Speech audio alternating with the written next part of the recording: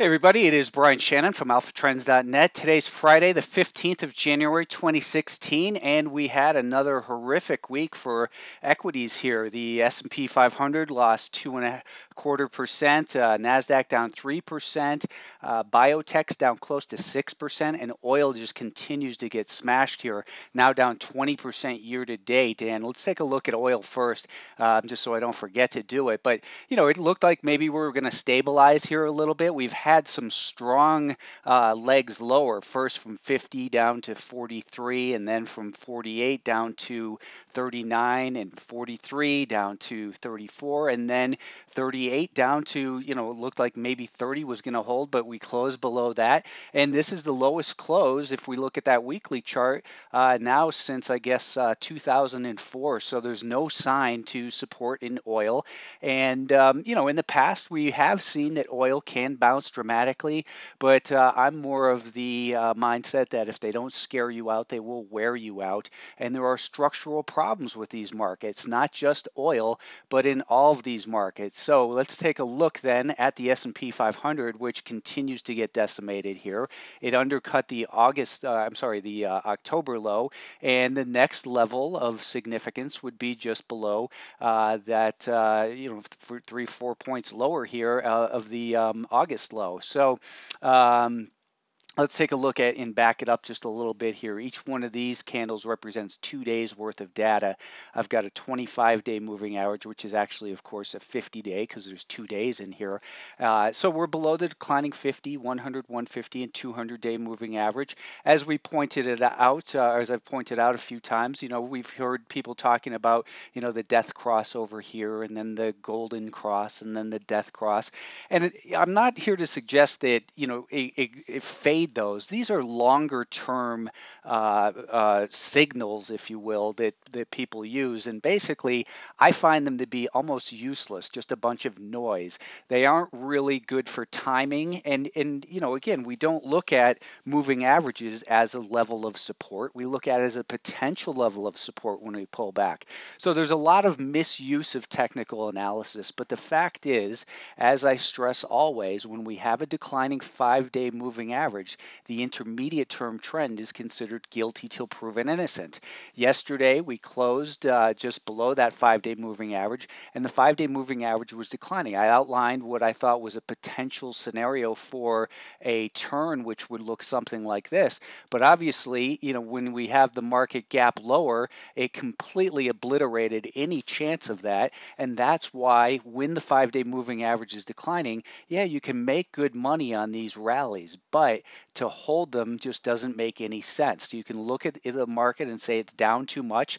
They've been saying that for the last 2.5 years in oil, but oil is not down too much if there are still sellers in the market. You can argue about fundamentals. You can say, hey, I buy dips, but this isn't a dip. This is a structural change in the market. We are in a bear market. Yes, we will experience some powerful moves. In fact, some of the strongest moves that the market experiences are typically found in bear markets. So, those rallies that last, 3-4 days and go maybe 6-7%, they get people excited, but they typically bleed back off. We are below all these longer term moving averages, and we will be in a bear market for a while. If they don't scare you out, they will likely wear you out. There are, just stocks that are just destroyed in every single sector, every industry, and that's the path of least resistance. You have to expect that we're going to have bear markets. When we have these large run-ups, they get corrected deeply. And, is this one going to halt maybe in here and find support magically? I doubt it. I would think that it's more likely that we see something like this occur over the course of the next year or so. And those aren't meant, of course, to be actual projections, but something similar to that is what I would expect that this market would do, because that's the path that they're on currently. Again, there's markets destroyed everywhere, internationally, commodities, whatever you name it. And when the 5-day moving average is declining, it's guilty till proven innocent. These big rallies get people excited, but you have to look at them with an eye of of suspicion, especially when we still have a pattern, of course, with lower highs and lower lows. We are well below the volume weighted average price year to date. That is also, where we've seen a little bit of resistance in there recently. Today we closed above our VWAP, but if you want to call that a victory for the bulls, down $4.15. I think we look at things differently. And today was an extraordinarily volatile session. It was really, all this week there have been some great opportunities for trades, but typically when you see a big gap down like this, you would think that we're going to get a rally that it could maybe hold above the VWAP and get going, perhaps up to a 2-day volume weighted average price. But we didn't see that today. So this market remains in trouble. If we get a big gap up on Monday, don't get excited about it. In fact, a gap up on Tuesday because we have a long weekend coming here. So the market remains guilty till proven innocent. If you're going to be involved in this, you have to be a disciplined and skilled trader. You have to look at things with an objective eye. This is not buy the dip. This is not a dip. This is a bear market. The NASDAQ obviously got smashed as well. And let's just go back to that SPY for a moment. We can take a look at this weekly chart, and we can maybe take if you wanted to say where would a 38.2% retracement, let's say, of this low take us? Well, a 38.2% retracement would bring us all the way down towards this 173 level. And again, not a projection, but it certainly seems reasonable. That's just another 10% lower. Why wouldn't that happen? But I think that, again, you need to see a pattern develop where we get a rally and then we continue to see lower highs and lower lows. And it might take a year to get down towards there. It might take 6 weeks. We simply don't know, which is why I continue to be focused on these shorter term timeframes. The NASDAQ also, obviously in a bear market, we had mentioned that 2 weeks ago when we lost these levels in here, that it was now that these markets are in bearish markets, that we cannot look for this buy the dip mentality any longer.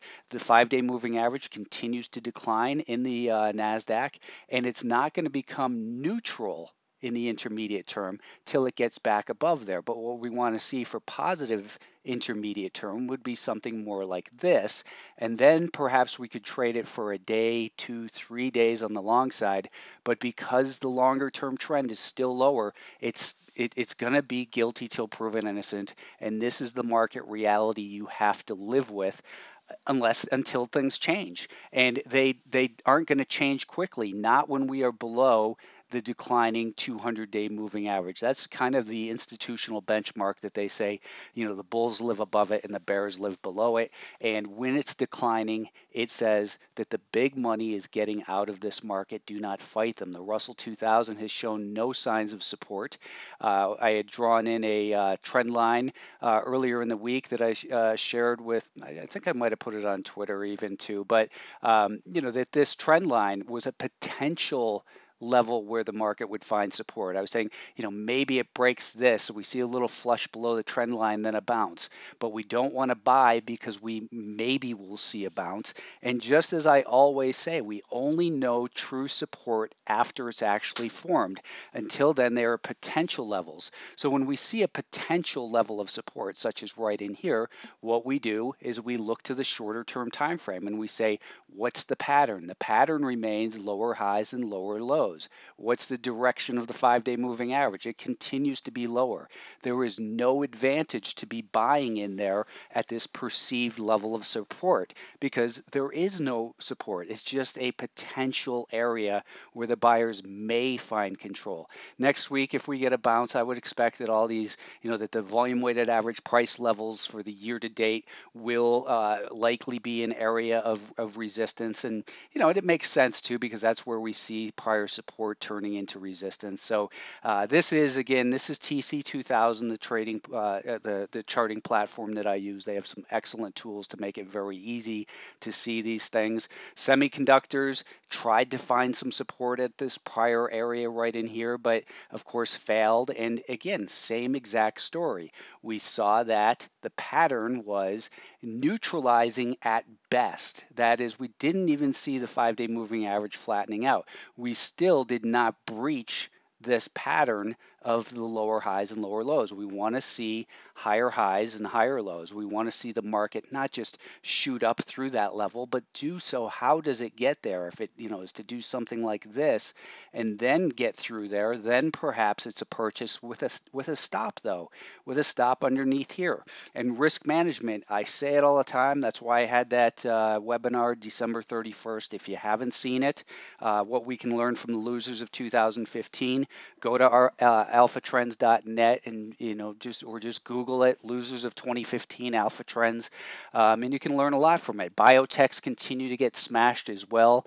This group is clearly in a bear market, and if you look at some of the components, I mean, some of these stocks like, let's say, Celgene, if you look at Celgene, this is a big top in this stock. The bigger the tops, the bigger the drops. It's tough to see how this is going to get past this prior band of support with any conviction. If you look at Biogen IDEC, BIIB, look at the weekly chart. These things are disastrous. Amgen looks like it's topping out as well. So you've got to look at it and say, these again are very risky stocks, and they are being treated as risky stocks.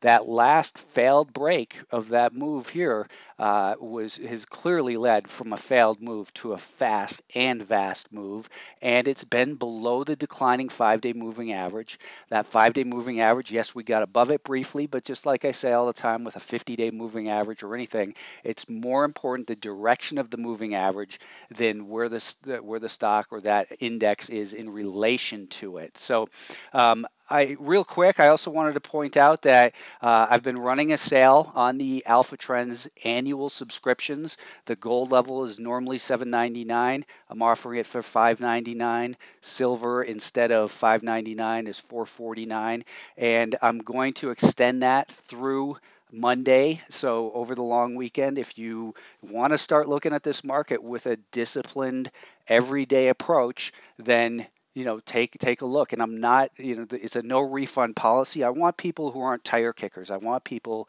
who are going to stick around for a year and learn how to handle good and bad markets. Apple, continues to be a piece of garbage stock, and like I said yesterday, it's not a judgment against the company or their products, but it's a stock in a downtrend. This is what stocks in downtrends are supposed to do. It's supposed to continue to decline. TLT, this is the bonds. The bonds, right? Interest rates were raised. Why is the market lowering rates? Bonds go up, yields go lower. But this is a flight to safety issue, and it shows again that you can't just follow the news. If you're following the news, you're going to be late on things. Just because I don't remember where it was, but somewhere in here where the Federal Reserve raised interest rates. And what have we done since then? Bonds have soared, and interest rates, being the inverse relationship, of course, have failed. They've dropped. So bonds are rallying here. Look at trading news such as CMG. CMG, all the news has been bad in there, and this is one stock that's almost positive on the year. So look at the news and understand what it is. It's a representation of what's already known. GoPro, this stock has been in a horrible decline, and people have been saying it's oversold, it's overdone, it's a good value and all that. The market knows these things first. The market discounts the past and anticipates that earnings or sales are weak, whatever their news was this week. I don't pay any attention to it other than I read headlines. I don't read any financial news. I read headlines and maybe skim an article at best. But everything that you need to know is represented by the market action itself. And these stocks, again, they're not going to turn around quickly. Look at a top in a stock like FLT. FLT, you might look at it and go, wow, it's down too much. It's a good value. But look at where it's come from. This is a beautiful stage 3 distribution turned to stage 4 decline. And a stage 4 decline is marked by lower highs and lower lows. So we'll get a rally that sucks people in, some shorts get squeezed, maybe it goes all the way up to there, but this is what's most likely for these types of stocks. And if you, again, want to take advantage, go to alphatrends.net and see the details for that sale. It's been a long, exhausting, and actually very profitable week for the people at Alpha Trends. Our best trade actually was a short in Mobileye, and this is a great story. They've got self-driving cars, but we got short at $37.37 on Wednesday, I think it was. We covered half of it at about this level, I think, for $1.15, and we covered the balance Thursday morning at $29.95 for a $7.50 profit.